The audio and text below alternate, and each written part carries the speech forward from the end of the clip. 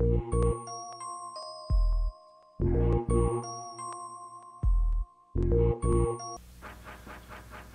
ready? You ready? You ready? You ready? You ready? Yeah, I am. Let's exercise these properties of exponents to simplify. Simplify these expressions. Oh yeah. I got 1, 2, 3, 4, and 5 examples set up here.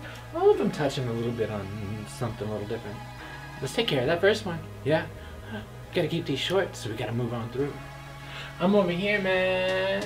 Do I have the same base? Yes. Am I multiplying? Yes. If you got the same base and you're multiplying, what are you gonna do to their exponents?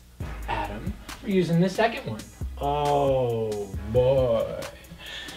So then, this is x to the 2 plus 5, or x to the 7.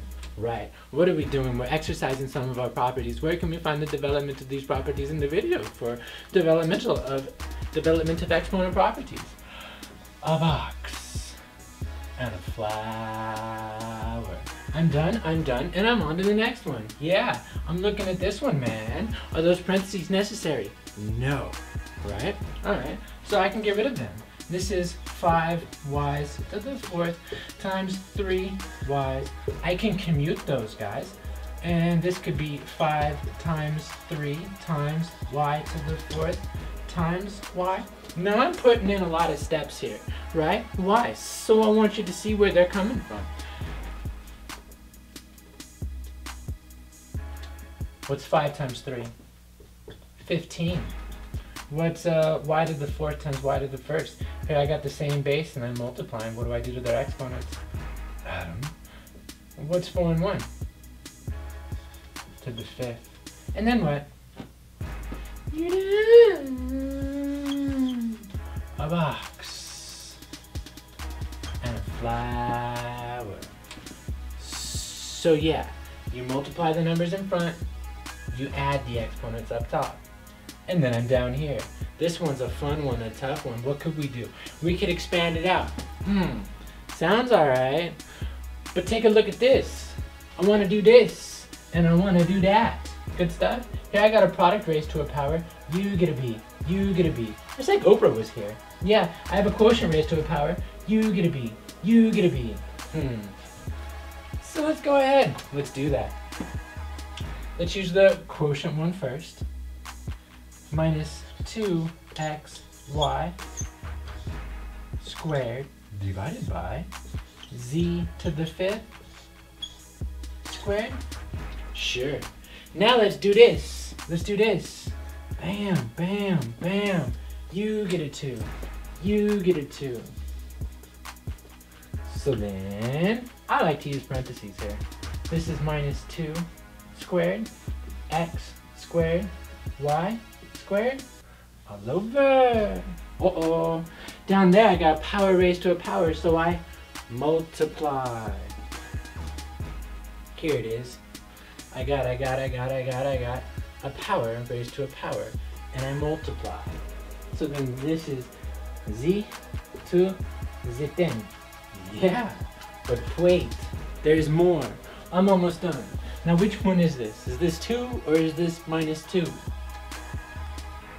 That's 2 because the minus is in the parentheses.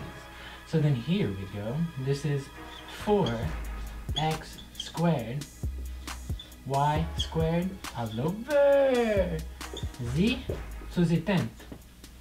And you're done. Box it and grow some. Another one and another one. I'm gonna go ahead and draw the line. I'm drawing the line right here because I want to get on to this next one.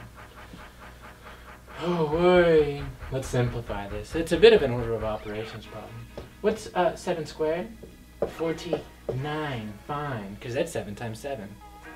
Now this one. Oh.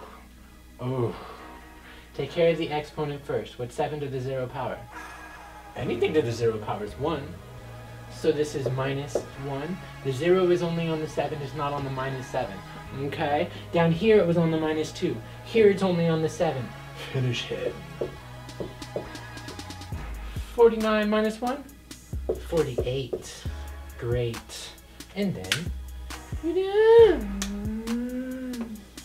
a box and a flower. But wait, there's more. What happens when we get to this monstrosity? Oh wait, take a look at this. I can isolate these guys and make them their own fractions. And then here we got that guy. The same base, and we're dividing, so we subtract their exponents. But here's how I see it.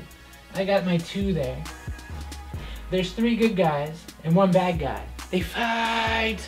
And who's left? Yeah, the good guys, right?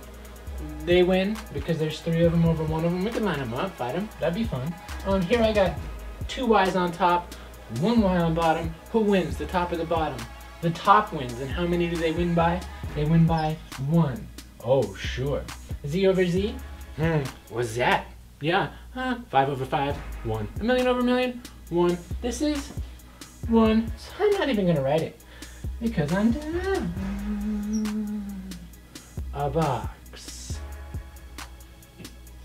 and a flower.